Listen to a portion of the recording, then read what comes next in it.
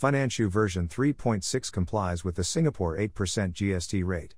In this video, let us walk you through all the updates and enhancements of this release, which includes the newly added tax codes for low-value goods.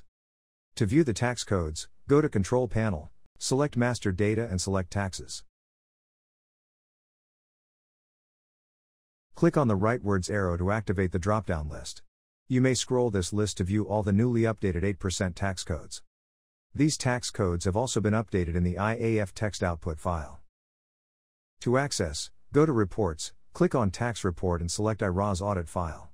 The GST summary report has also been updated to reflect the new GST codes introduced by IRAS. You may scroll and view the changes on this page too.